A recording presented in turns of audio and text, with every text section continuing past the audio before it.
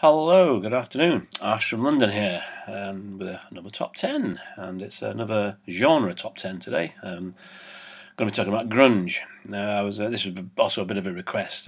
Someone asked me to do this a while ago now, and I've just got around to doing it. But yeah, grunge. What a exciting episode in the history of rock music. It was a really, really cool time. I'm lucky enough to be of a certain age to have experienced quite a lot of musical revolutions, right from the early 70s to present day.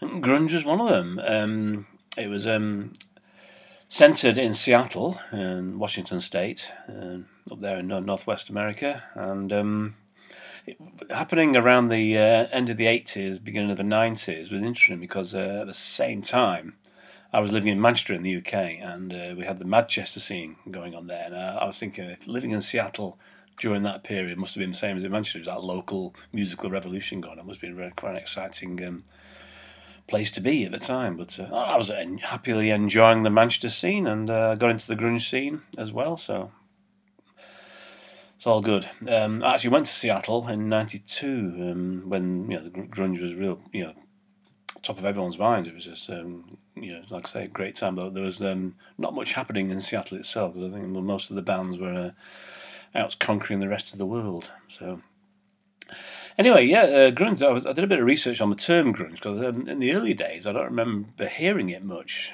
Like around about 88, 89, when I first got into that kind of music. I don't remember the term grunge being used much. And done a bit of research, and apparently it was first used in 1987 by a music journalist, and it was used to describe the music of the Seattle band Green River. So there you go. It does have that kind of sludgy, fuzzy, distorted guitar sound about it in the main. The influences obviously come from punk rock, hardcore punk, a lot of the early garage bands like the MC5, the Stooges, all that Detroit sound. And a bit of heavy metal as well, I suppose. I think that's why it went so big, because it kind of appealed to a lot of people. You got all the hardcore punks were into it. All the indie kids, like myself, who were kind of into it because bands like the Pixies and Sonic Youth, it kind of like followed along with those kind of sounds. And I think a lot of the fans moved on to grunge and see it sort of another indie kind of thing. It was an independent label, Sub Pop, with the main label in Seattle, and a lot of the bands recorded their earlier stuff on that. And it also appealed to the heavy metal crowd as well, to the point where Nirvana were invited to join Guns N' Roses on their Use Your Illusion tour, which I think they turned down politely, but yeah, which was good. I don't think it would have been a good fit for Guns N' Roses, but anyway, so there you go. So anyway, what I've got here is a top 10. I've chosen a mixture of albums and EPs, really, but it's more like top 10 bands as such. Like a lot of these videos, they do tend to be a bit the same. I think I mentioned during my prog rock 10, I wanted to mix it up and change it a bit, so you're not seeing the same albums and artists all the time. But this year, we'll probably see the same artists that are in other people's grunge lists. But I've tried to mix up a bit here, and I've thrown in a couple of wild cards, so just to keep things fresh, spice things up. As usual, this is just my opinion from my personal experience of moving through the genre as it was happening. Things that got my attention, things that I really liked above others. Everyone has their own opinion, so happy to put your version of events in the comments below. So anyway, okay, let's start off this little top 10 of grunge, shall we? Now, of course, I mentioned Seattle. Seattle was the epicenter, and there were four main bands, the big four. They call them the big four of grunge. There was a big four of something. Big four grunge being Pearl Jam, Nirvana, Soundgarden, and Alice in Chains.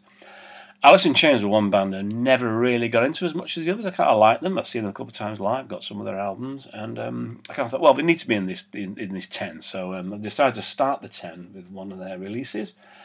Gave a lot of their stuff a listen recently, and one EP, which really has captured my attention again recently, is their 1994 release, Jar of Flies. I never know how to hold these, to stop the reflection. Which is really, really intriguing EP. It's their third EP release. It was their fifth release overall. They were one of the big stars at the time, because they just previously released their Dirt album, which was a big hit for them. And this was a huge seller as well. It actually reached #1 in the album charts, so the first EP to ever do that.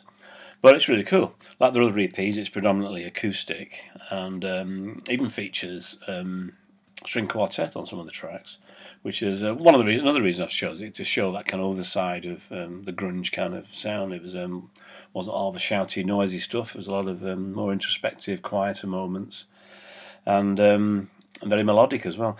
It's still a very haunting, dark album. There's a lot of dark lyrics. It is a kind of a haunting sound about it. I've listened to it quite a bit, like I say, on the old headphones. But I just thought, it'd be a good way to start this 10, and a good way to feature Alice in Chains. And they're still around, playing a lot of the festivals and things these days. And it comes in at number 10. My grunge 10 here. Alice in Chains, Jar of Flies from 1994. Okay, right. The first of the wildcards to be thrown in here. This is a band that's not normally associated with grunge, but I think they should be. Musically, they kind of fit into that in some ways. They're a bit more punk. One of the credentials are pretty high for the grunge thing, because they're from Olympia in Washington, which is not far from Seattle. They were around the same time as the grunge was going on. They were also part of another movement that was happening called the Riot Girl movement, which was a feminist movement featuring music, theatre, all kinds of things, which I have discussed on an earlier video. And this band, I think, should be in this top 10. The band is Bikini Kill, and this is their self-released album, first album, Revolution Girl Style Now, which is released on tape.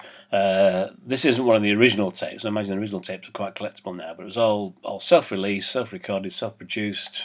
I think just as important as musicians, writers, slogan writers, and whatever with the Riot Girl movement was people with access to photocopiers, because everything was lots of leaflets and posters and things and cassette covers. But yeah, this is really, really cool. It's very raw, very immediate, kind of thrown together. I wouldn't like to use the term amateurish, but because it's art, it's absolutely brilliant. Really sort of like caught the moment, and I really just got into them. I really love the DIY approach, all that photocopying and doing their own stuff. And it was just really, really cool. The reason I mentioned in an earlier video, because I did a video about rock biographies, and there was a book by Sarah Marcus called Girls to the Front, which was all about the Riot Girl movement in general, but quite a lot about Bikini Kill in there. There was another band called Bratmobile who were around about the same time, and this spread to the UK as well. There was a band called Huggy Bear, the UK Riot Girl band. But it was just really, really good. I mean, really good fun. It would have been cool to have been around there to see it all happening. That kind of real, it was almost like punk rock all over again. But I decided to fit it in with the grunge top 10 as my first wild card. And there we go. The album has been released later on vinyl and on CD. I saw it on CD recently, actually. I think they've got a newer CD out now where it's doubled up with another one of their albums as well. But definitely worth looking into. It's available for streaming as well. Bikini Kill.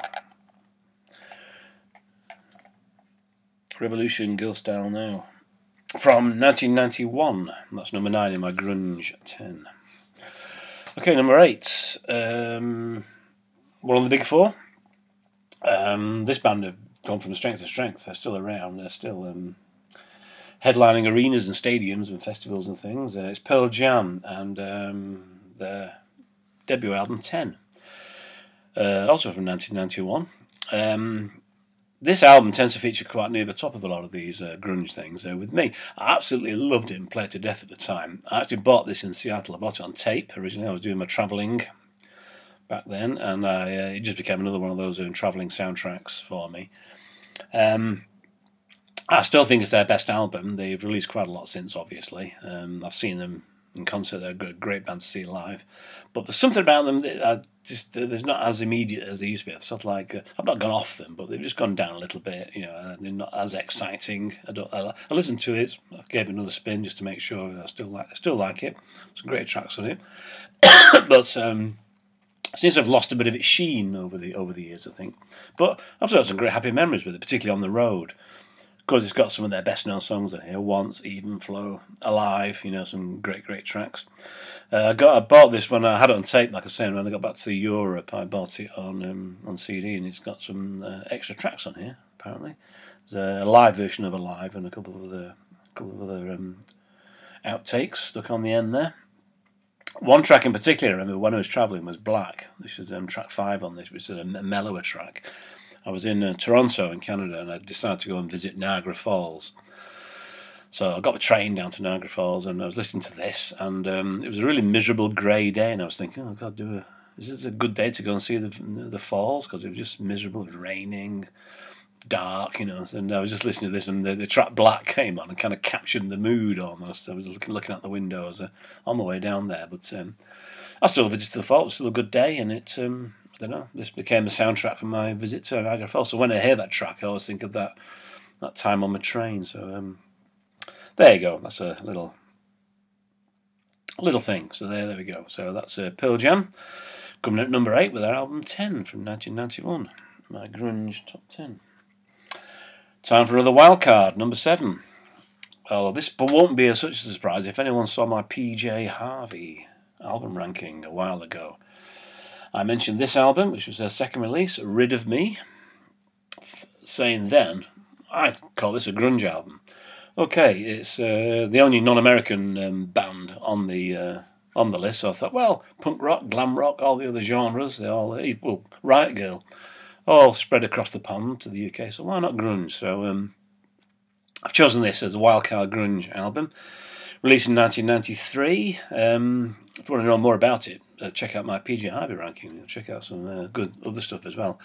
PJ Harvey at the time was also the name of the trio, the band, with the two Rob Ellis on drums and what was the guy called Steve Vaughan on bass. They did the first one, but then she went, did an Alice Cooper and became a solo artist using the same name later. But yeah, it was really good. I mean, it was a Steve Albini production, so it's got that real raw sound. You had Steve Albini, the Pixies, Breeders, Nirvana, Big Black. So it had those kind of credentials as well. So and it's quite different to her early stuff. It's very raw, very aggressive, almost very don't know. And it's even got a grungy looking sleeve as well. So I think it deserves to be classed as a grunge album. Don't know whether PJ herself would agree on that, but there you go. Anyway, I put it as my wild card. It's number 7 in my grunge top 10. "Rid of Me" from 1993. Okay, another female band here. These had to be in here. Band is L7. I couldn't decide which album to do. I was tossing up between Bricks Are Heavy and this one, which I decided to choose, "Smell the Magic," which started life as an EP. So this was released in 1990. It's on a Sub Pop label. Look at that. That's typical of a grunge concert, I think, back in the day. Not quite sure what's going on. The band are crowd surfing there. There's guitars and all kinds of things going on. But yeah, this, like I say, this was originally an EP. This is the later release, which was expanded into more of an album length. There's 3 extra tracks added on, but this is just brilliant. I mean, L7, great band. Bricks Are Heavy is as good, but I think there's something about this one. It's got really grungy, crisp, grungy sounding guitar tones. Beautifully recorded, but production is really good. Who produced this? Self-produced by the band. Brilliant. So yeah, just really cool. I mean, you got tracks like "Shove," "Fast and Frightening," "Ride On Through," "Death Wish." Brilliant. Just absolutely steamrolls along. Really snarly vocals as well. Now the vocals are shared by 3 band members actually. Danita Sparks and Susie Gardner, who are the guitarists. They sing on tracks, take it to sing lead on tracks, and then Jennifer Finch, bass player as well. So rounded off with Damika Plakas, is it, on drums? Playcas, maybe I was pronouncing her name. So apologies for any mispronunciation there. But yeah, what a great album. Just really cool. Yeah, another album. The thing with the grunge stuff, we're going back 30 years now, but I'm still really into it. Whenever I put something on, even the Pearl Jam album, I can listen to that and it's still exciting. Well, some of this other stuff is just brilliant. Really, really still exciting sounding music, and you can see the bands are influencing to today. But anyway, number 6 in my Grunge 10 here is Smell the Magic from L7, released in 1990. Right, next up. Next band, or one of those bands that some people say, oh no, they weren't grunge, they weren't part of it. They're from Chicago, but they were part of the scene in many ways. Not so much nowadays, but this album in particular I thought was. It's the Smashing Pumpkins, of course. This was their 1993 release, and at number 5 in my 10 here, Siamese Dream. Another that I was listening to when I was travelling. I was in France again for this on a cycle tour, and another one that reminds me of being on the road. I think I feel with a lot of music because I've got such vivid memories of where I heard it. That's why a lot of it sticks in my mind. But this was brilliant. I just love this. It's not only considered a great grunge, it's considered one of the best indie albums of all time, and one of the best albums ever. It's just up there. So very, very highly regarded release. Of course, it was the classic lineup: Billy Corgan, leader on guitar, James Ihar on guitar, Jimmy Chamberlain on drums, and Darcy Uretsky on bass. It was their second album release, and it was just absolutely brilliant. First 2 tracks in, actually, Cherub Rock and Quiet. So it's a strangely named track, because it's not a very quiet song at all, but they're just 2 great openers. You got some good melodic stuff on here, like Today, and there's also a classic epic on here called Silverfuck, which is a great track. But Space Boy, there's some Disarm's a great track, Rocket, some fantastic stuff. Saw them on this tour. And it was actually my gig of the year, I think. Yeah, 1993 was a gig of the year. Saw them on the tour. Yeah, and just great band, great album. And I don't think they bettered it. They went on to different things. I mean, the follow up to this was the Melancholy and the Infinite Sadness, which was a sprawling double album. I think they'd gone beyond being a grunge band at that point, but this definitely fits in with that grunge kind of sound, and I think worthy of its place on this 10 here. So, Siamese Dream from the Smashing Pumpkins, number 5 in my Grunge 10. Okay, another one of the big 4. Now, this band are the one that I think are closest to stepping over into the heavy metal sound. They did appear with a lot of. In fact, when I say Nirvana turned down the support slot with Guns N' Roses, this band were offered it and they picked it up and went to it. The band is Soundgarden, and it's their 3rd album release from 1991, Bad Motorfinger. Now, this is another, along with Pearl Jam's 10, this is another one I actually bought in Seattle on tape when I was travelling. So this was also a travel tape. I was listening to this a bit more in my earlier travels across Canada. So, whereas Pearl Jam reminds me of Toronto and Niagara Falls, and more over on the eastern coast. This was more the Midwest and Quebec as well, because I actually saw the band. I think I told this story before. I saw the band on this tour when I was in Montreal. So that's happy memories from my time in Canada with Soundgarden. Bought it on tape, of course, first, and ended up. I had it on CD for a while, and then now I've got it on vinyl. But it was brilliant. But yeah, definitely one foot in the metal genre with Soundgarden. It's let's see the classic. This was for Ben Shepherd. Oh, maybe the band on the back there. Ben Shepherd on the end there. It was his first album with the band. Just great. I mean, it just storms along. It's got some of their best known songs on here. You got Rusty Cage with the track that opens it. Yeah, because when I first heard it, I've been familiar with some of the earlier Soundgarden stuff, and I just bought a tape, put it on the Walkman, listened to it. And the intro to Rusty Cage, this doesn't sound like grunge at all, but it just storms into it, and then picks up later on. You get Outshined, classic. Jesus Christ Pose, which is a classic, and it's just absolutely brilliant. Search for My Good Eye Closed. Room 1,000 Years Wide. Great album. I love the graphics as well. Who did the design on that? I can't remember now. Mark Darcy, Mark Dancy, can't remember, but yeah, it's a lovely little, like a really cool tattoo actually. Mark Dancy was actually, he was a musician, was in another band. I can't remember what the band was called though. But this was on a major label. They're on A&M at this point. Soundgarden started life with Sub Pop and Seattle, from Seattle. Proper grunge band, Seattle band. They were on Sub Pop.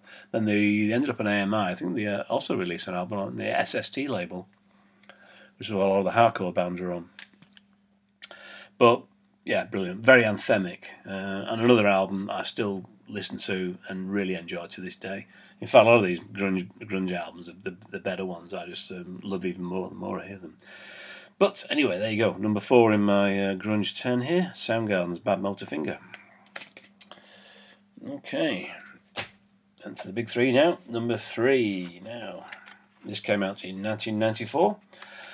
And whatever people think about Courtney Love, can put those things aside when they put this album on.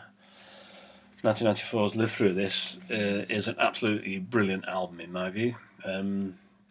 Just incredible. There was a second release, and they just absolutely nailed it with this. It's one of those perfect albums in my opinion. It's just got great songs, great attitude. There's a great mix of styles on here. You've got the hard out, screechy,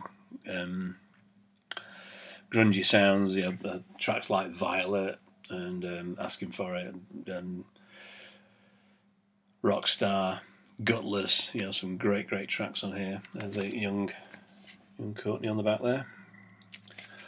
I can't remember the name of the model who featured on that. But anyway, but yeah, just great. There was only Courtney Love and Eric Erlandson from the original album, or the original lineup that came over for this. This was the first to feature Kristen Pfaff on bass, and I think it was her only appearance because he sadly passed away with a drug overdose not long after, and then Patti Schmel on drums. But it's just great album. It has a strange cover on here as well. As a cover of the Young Marble Giants song, Credit in a Straight World, on side 2, which I thought was, at the time thinking, oh, it's a strange thing to cover, just because you just never realise what a lot of these artists are listening to, you know, in their early years or growing up. You know, like me, you know, I might release something that's been influenced by something I heard when I was a teenager, and but very unlikely. But there you go. But anyway, yeah, Hole's Live Through This is just a fantastic album. I can't say much more than that really. It's well worthy of its number 3 slot on here. So there we go, from 1994, Live Through This. Now, Nirvana have got to be on this list. And I've already had a Nirvana album ranking, so everyone will know which my favourite Nirvana album is. Well, anyone who saw that video would anyway. It's Bleach, 1989. So I'll check out my Nirvana ranking if you want to find out more about this. It's just brilliant. So on the Sub Pop label, it was the one released before Nevermind, of course. It's got the proper raw sound of their grunge sort of roots, really. It's the only one to feature Chad Channing on drums, so it's obviously before Dave Grohl joined. But it is just brilliant. You know, you got Blue, Floyd the Barber, About a Girl, School, Love Buzz, Paper Cuts, Negative Creep. That's side 1. You know, side 1 it just gets even better. It's just brilliant. It's actually a great album. Produced by Jack Endino. Released in 1989. And my favourite Nirvana album. Number 2 on my grunge 10, but could possibly be number 1 really. But I've got one. The one I chose for number 1 you'll see just in a couple of seconds. I'll explain why I've chosen that. So anyway, there we go. 1989's Bleach by Nirvana is number 2 on my grunge 10. Want to know more about my thoughts on this? Check out my Nirvana video. Number 1 is, in my opinion, where it all kind of started, which is where it all started for me without me realising it.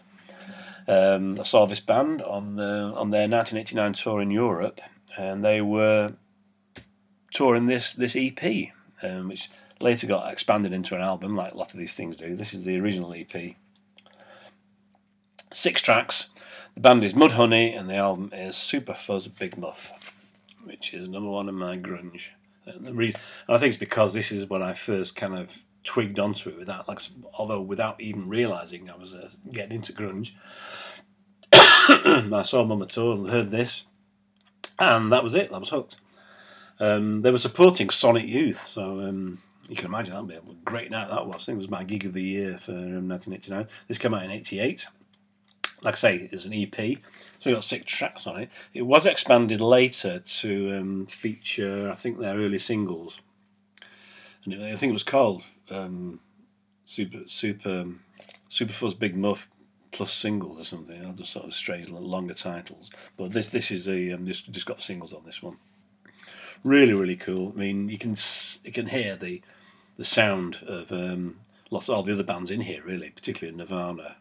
You got the quiet, loud dynamic going on. You got slower, sludgier numbers. Of course, then the EP's title comes from a portmanteau of their 2 favourite guitar effects pedals, the Super Fuzz and the Big Muff, and that's kind of like where the grunge sound came from, really. There's an interesting thing on the final track on here. There's a track called "In and Out of Grace," and it opens up with a clip from the film "The Wild Angels." Peter Fonda's eulogy from there, which in a slightly different version was also used by Primal Scream on their track "Loaded" on Screamadelica back later. What was that? 1991, wasn't it? A little bit later. So it was quite interesting hearing that again. Hang on, someone else has used that before. It's a slightly different edit of the clip, but but great. I mean, from the opening track of "Need," this is just brilliant. Brilliant EP, and part of history, I'd say. Part of history. Certainly part of my history. But anyway, there we go. That's my Grunge 10. Number 1, Mudhoney, Super Fuzz Big Muff from 1988. Right, sorry about the coughing there. A bit of a dry throat today. It's supposed to be spring arriving here in New Zealand, but still a little bit up and down with the weather. Anyway, you don't need a weather forecast from me, so there we go. Right, okay, that's my Grunge 10. Hope everyone found that interesting. Entertaining, maybe. Grungy, maybe. My sore throat. Okay, so there's more stuff coming soon, so stay tuned. As usual, thank you for being there. Hope you enjoyed that, and I'll say bye for now.